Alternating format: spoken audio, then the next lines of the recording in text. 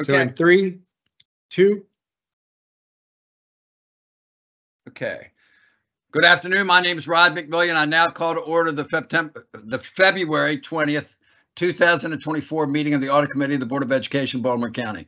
In accordance with Board Policy 8311, the chairman of a committee, at their discretion and after consultation with staff liaison, may convene an in-person committee meeting. Otherwise, all committee meetings will be held electronically. Today's Audit Committee meeting is being held virtually and broadcast through Microsoft Teams. In order to conduct this meeting efficiently, all voting items this afternoon will be done by roll call vote. Board members will say their names before making and seconding a motion as applicable, as well as when requesting discussion on an agenda item. As a courtesy to the committee, I ask that you inform Ms. Jamison or Ms. Barr if you must leave the call by using the Teams chat feature so that a quorum can be maintained. Ms. Jamison, please call the roll to determine the presence of the quorum of the committee. Thank you, Mr. McMillian. I will start with Ms. Lichter.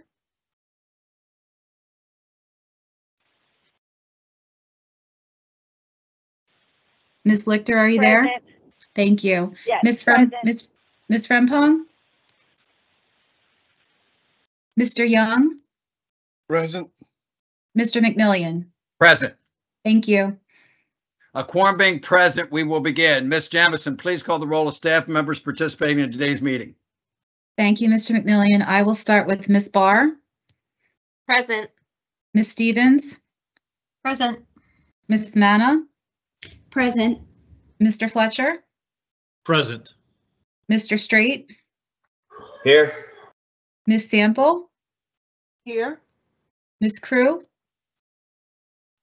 Present. Mr. Edwards? Present. Ms. Smith? Present. Mr. Hartlove?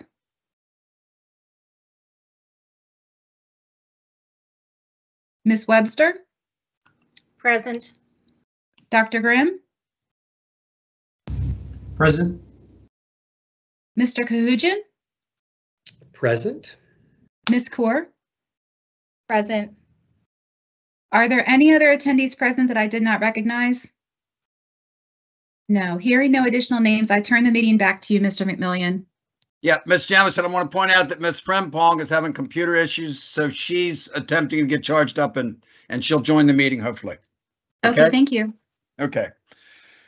Good afternoon. I've written a couple comments about the overpayment audit that I'm going to read to the listening public. The Fox News report about the overpayment audit came out last night. I want to point out to the listening public that the audit committee did a full presentation on the overpayment audit on Tuesday, October 17th, 2023 at 4:30 p.m. The complete audit was posted to the internal audit website the next day, October 18, 2023. I encourage everyone who is interested in viewing the audit committee presentation to go to Board Docs and look up the October 17, 2023 meeting, and you can watch it thoroughly. And I think we talk about all phases of that. That's the end of that. Now we're going to move on. If committee members have questions that are outside the scope of the reports presented this afternoon, please email Ms. Barr or me with your questions. We will follow up with appropriate individuals to get the answers to your questions. Item number 3, report. Ms. Jamison, please proceed with the MBE participation audit report. Thank you, Mr. McMillian. Good afternoon, board members, staff, and guests. Today, I am going to present the results of the audit of the Minority Business Enterprise, or MBE program audit. I'd like to thank Ms. Webster, Director of Purchasing, for being here with us today. This report is posted on our website and on Board Docs if you would like to read it. The audit objective was to determine if BCPS complied with MBE procedures for state-funded construction projects. The MBE program has been in place in the state of Maryland since 1978. And MBE means that at least 51% of the business is owned by one or more individuals who are socially and/or economically disadvantaged. The current goal for MBE participation is 29%. Now that I've gone over some background, I'd like to get into some commendations from the audit report. There were no reportable issues noted in our audit report. We evaluated a random sample of state-funded construction projects against the state MBE procedures and determined that BCPS complied with all of the procedures. BCPS has an effective monitoring practice in place for monitoring MBE participation for each state-funded construction project. And BCPS has exceeded the 29% participation rate goal for the past 12 years, with the percent in 2023 being 34.89%. Finally, I'd like to thank Ms. Webster, who was very helpful during the audit process. She provided all the information we asked for promptly and was wonderful to work with. Now, if anyone has any questions, I'd be happy to answer them, but I turn it back over to you, Mr. McMillian. Ms. Jamison, thank you very much. Committee members, any discussion on this item?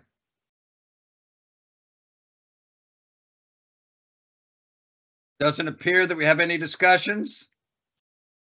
Ms. Sample, please proceed with the bus contractors audit report.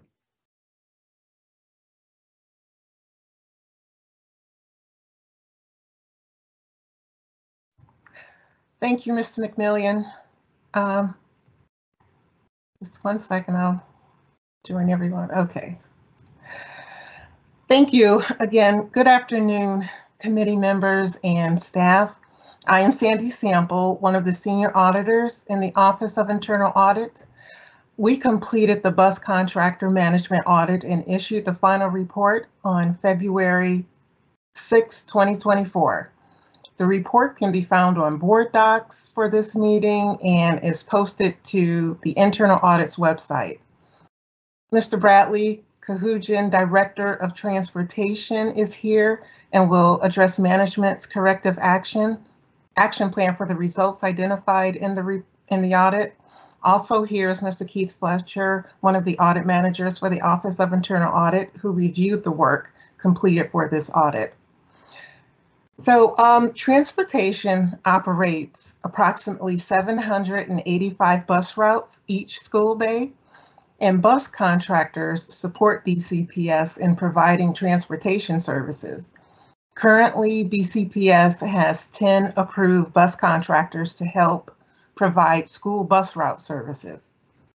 The audit objective was to determine if transportation ensures that school bus contractors are competitively selected, that contractors comply with state requirements for their drivers, and that contractors operate safe vehicles. We reviewed the 2023 calendar year for this audit.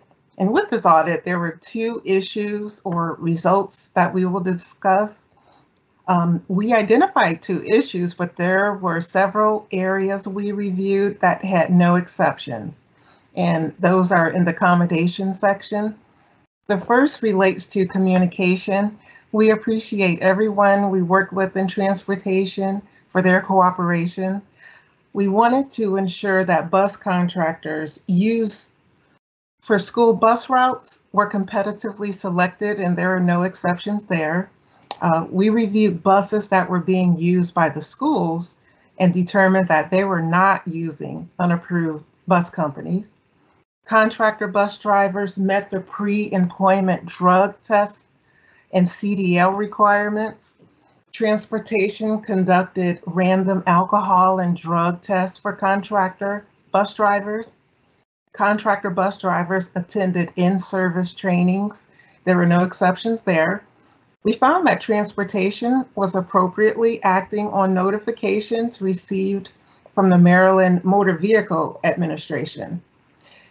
Transportation complied with accident reporting requirements identified by COMAR. We saw that transportation was inventorying contractor bus inventories. And so they were tracking that. And we learned that contractor vehicles were being inspected as required. So there were a lot of areas we reviewed that had no issues or findings. Now, there were 2 issues that are noted in the report. The first issue is regarding the criminal history records check, or the fingerprinting. We identified 7 contractor bus drivers who were not fingerprinted by BCPS, which meant that the results of their background checks were not provided directly to BCPS. The results were sent directly to the bus contractor or directly to the bus driver.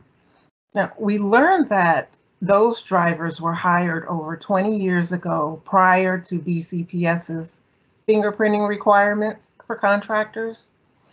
The contractor bus drivers were fingerprinted and the results were handled in accordance with the requirements at that time.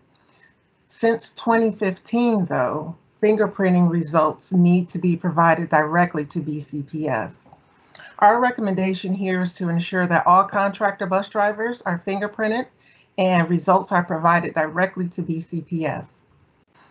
I will turn it over to Mr. Kahujian for management's corrective action.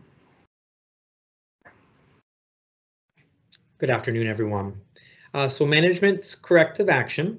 So at the time, as mentioned, the identified 7 contractor bus drivers were certified, and the Department of Transportation followed the established protocol, which required the contractor bus company to provide copies of the federal and Maryland state criminal history reports. As identified above, all 7 contractor bus drivers had the required criminal history documentation. The Department of Transportation is conducting an audit of all certified contractor bus drivers hired prior to July 2015 to verify if there are any additional contractor bus drivers who have not been fingerprinted by BCPS. Meetings will be held with each contractor company to review the findings, discuss the remedy, and ensure compliance. Thank you, Mr. Kahujian. Thank you. The second result is regarding SOPs or standard operating procedures. SOPs related to contractor bus companies were not yet finalized. So our recommendation is that transportation review and complete written processes, including those processes that relate to contractor bus companies. I will turn it back over to you, Mr. Kahujian, for management's corrective action. Thank you.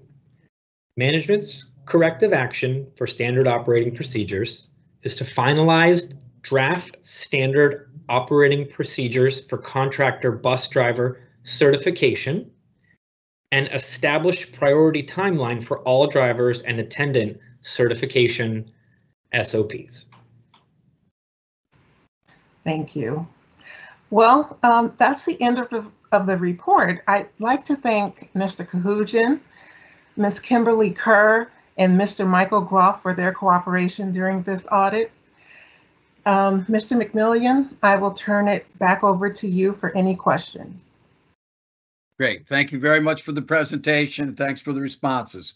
Committee members, any questions about this presentation? I see something in the chat. Let me see. Okay, no, that's not about this. Okay, no questions? Okay, so that's it. We're going to move on to item number 4. I don't see any questions, so we're going to go on. Item number 4, announcements. The next meeting of the Audit Committee will be on Tuesday, March 12th, 2024 at 4:30 p.m.